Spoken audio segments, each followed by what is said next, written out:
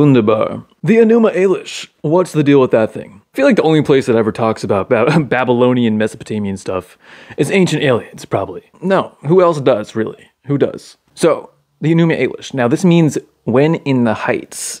And this is in the Akkadian language. This is one of the ancient languages of Mesopotamia. But this is the creation myth, so it starts off with a primordial god, Apsu.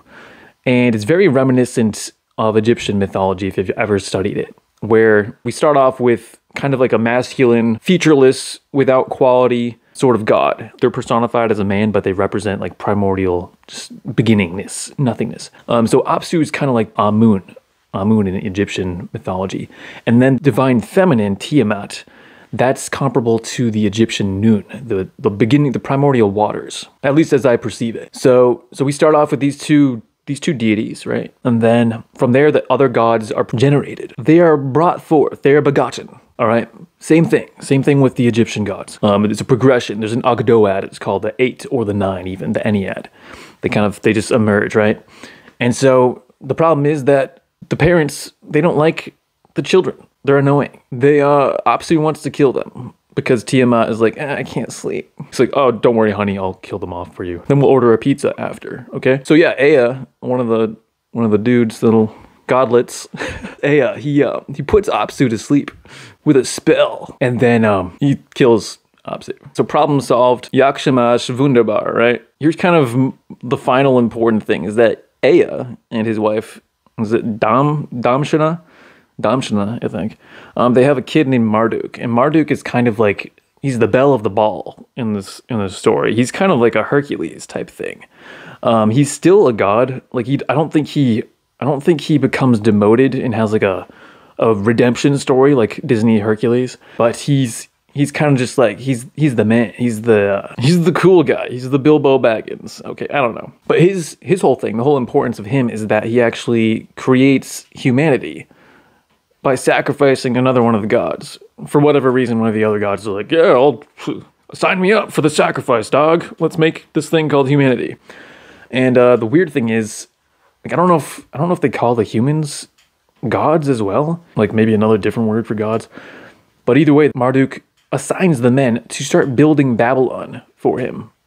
To start building cities and stuff. And so this is where we get into like the weird alien sort of mythology about like the Sumerian creation myth. Sumer was one of the sub-regions. Okay,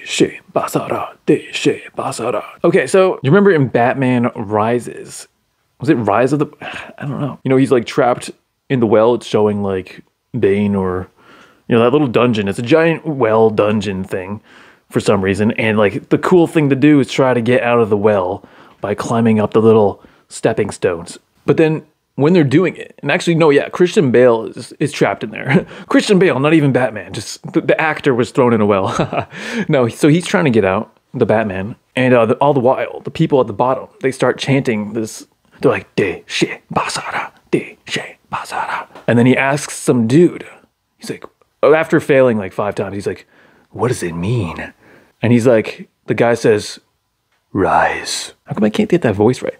Rise. Rise. Where's my, is that gone? What is that? He says, rise. Oh, that's it. Okay. It's like, what happened to the other 2 words? Are you just kind of, you're summarizing for us? This isn't like an official translation, right? Like, we're just saying, like, it's conducive to meaning rise. Okay, that's fine. Pontius Pilate, conscious of the silence, won't deny it. Violent rays of violence. And then the ambulances came. Because I sang. The ambulances came because I sang. They're like, crisis alert. You have activated the crisis. This is Amber Alert, son. You just sang a song and it won over the hearts of millions, okay? Call in the ambulances. That's Tommy Boy by Kid Smoko. Now, to close out here, guys, we're gonna sing you some Eddie Vedder. Ace of Cups, yo. This is like emotional exaltation.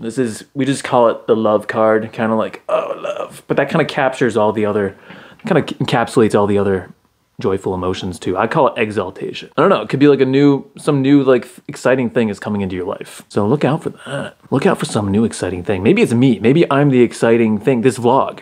Maybe that's it. Use your brain. All right, you know what? These necklaces are clattering Here's the thing. Y'all need to be able to see what I'm doing. 25 years in my life is still trying to get up that great big hill of hope. Oh, it's a C chord. For a destination. Hearts and thoughts, they fade away. Hearts and thoughts, they fade away. That's Elderly Woman Behind the Counter in a Small Town by Eddie Vedder.